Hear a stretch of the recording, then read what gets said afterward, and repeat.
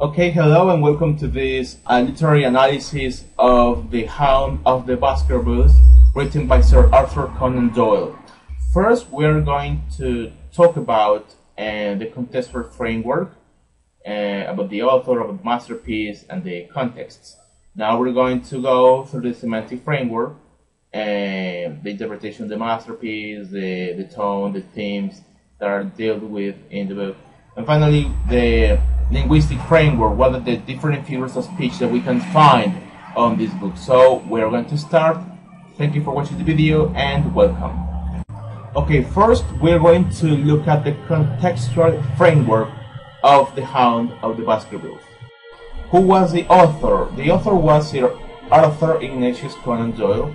He was a British writer and physician, and naturally he is very famous for the creation of Sherlock Holmes and his stories. His stories are considered milestones in the field of crime fiction, and he was very famous for many other writings, including fantasy, science fiction, many plays, poetry, and many non-fiction and historical novels.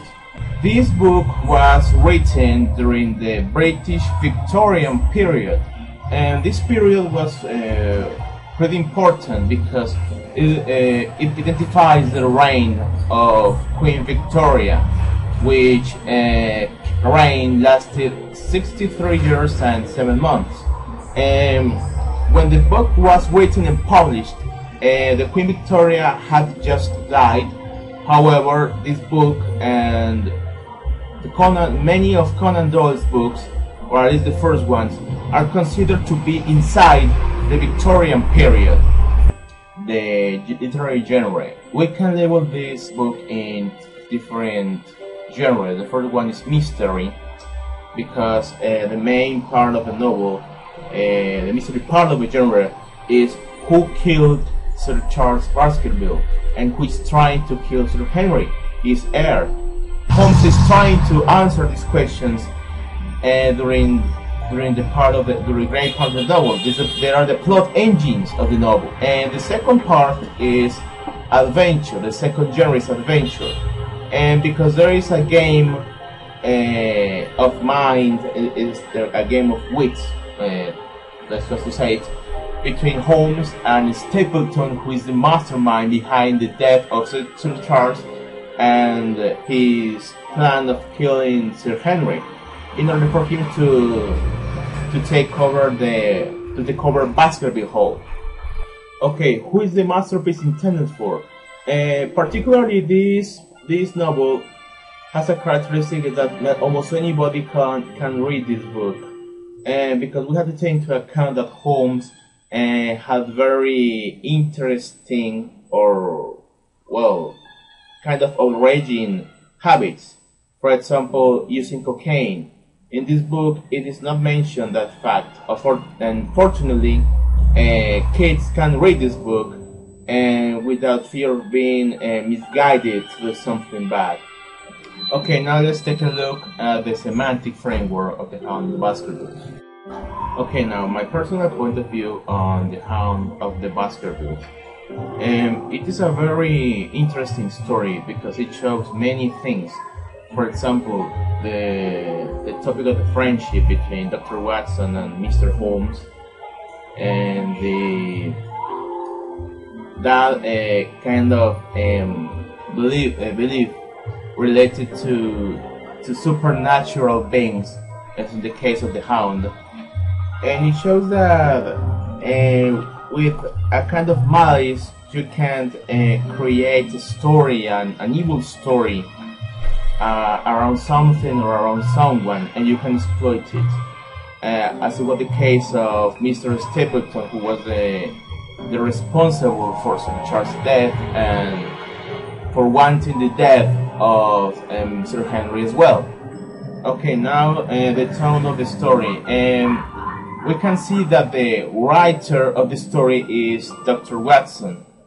His tone of narration is very good, is very detailed, and he puts a lot of emotion and effort to to write the story as best as he can in order for the reader to get a good comprehension of the environment, of the place and the events that surround him.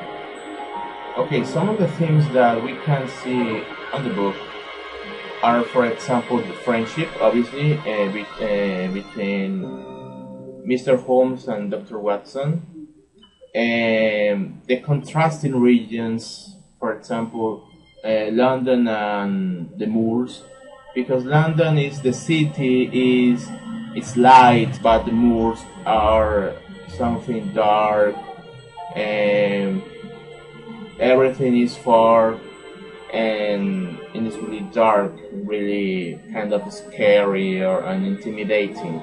Another thing is the guilt and blame, because, for example, Mr. Stapleton, who is the responsible for the death of Sir Charles, he doesn't feel guilt. He's guilty, but he doesn't feel guilt.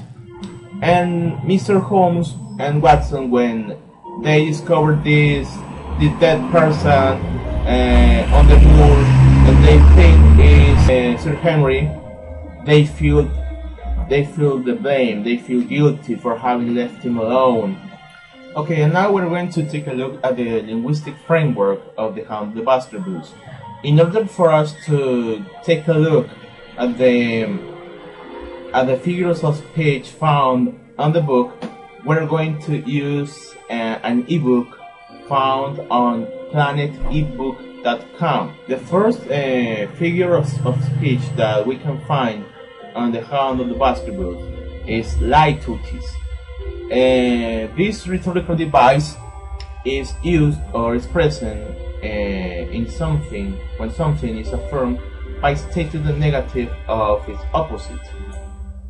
For example, on page 2 we can see the sentence, save upon those not infrequent occasions when he stayed up all night. That was on page 2. And in page 91 we can see another litutis that is as follows. His grey clothes and jerky, zigzag, irregular progress made him not unlike some huge moth himself.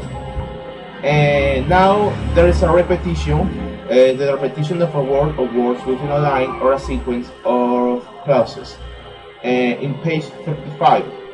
The one is whether any crime has been committed at all. The second is what is the crime and how was it committed. We can see two words that are being repeated in the same, almost in the same sentence. We can see as well a polyptoton, that is the repetition of a word with its successive clauses or sentences in a different form, but from the same root. And page 35. I find that a concentrated atmosphere helps a concentration of thought.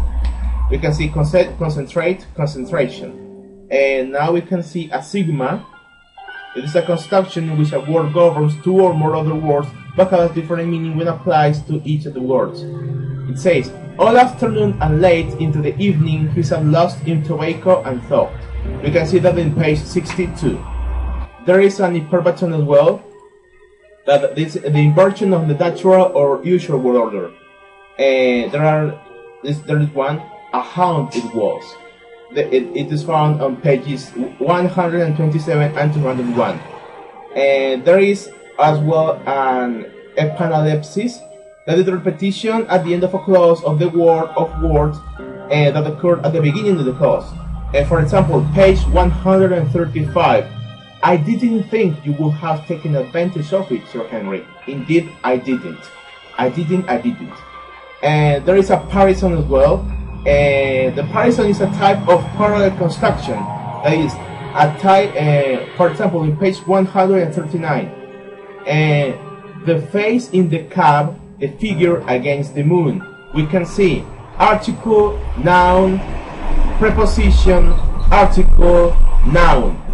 It's the same pattern. The face in the cab, the figure against the moon. And there is an esecolon, and that is a parallelism not only but of structure but of length. The same number of syllables in the parallel phrases. It's a partisan but more intense. For example, page 161. I thought of the heavy rains and looked at the gaping roof. We can see that are the same pattern and the same number of syllables. And we can see as well an epithesis, that is a repetition of a word for emphasis, with no words intervening, in the page 124. A beard, the man has a beard. And there is a simile that when you compare two things with the words like or as. For example, 186, page 186. He will be fluttering in your net as helpless as one of his own butterflies. There is a metaphor that a word or phrase ordinarily designates one thing that is used to designate another, thus making a comparison. Page 193. You have been walking for some months very near to the edge of a precipice. And finally, a personification, that is in which inanimate objects or statues are endowed with human qualities or abilities. In page 71, for example, old gabled houses peeped out from amid the thick green foliage. And page 199, the fog wreaths came crawling round both corners of the house. We can see the personification of those things. Who is the British citizen according to the author, or according to Conan Doyle?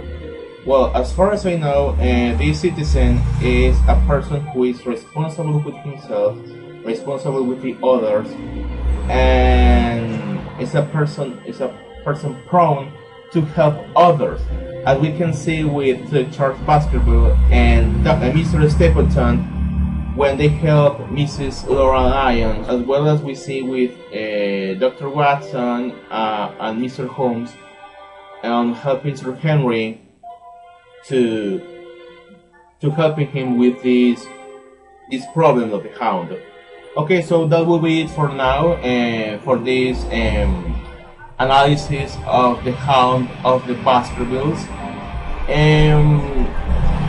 It's an interesting book indeed, and I recommend it for to anyone who likes Sherlock Holmes or likes mysteries or likes simply want to have a good reading. If you're interested in investigating further about this book, you can make about the friendship of Holmes and Watson, about the superstitions created or something or someone, perhaps about the evil of mind, for example, in the case of Mr. Stapleton.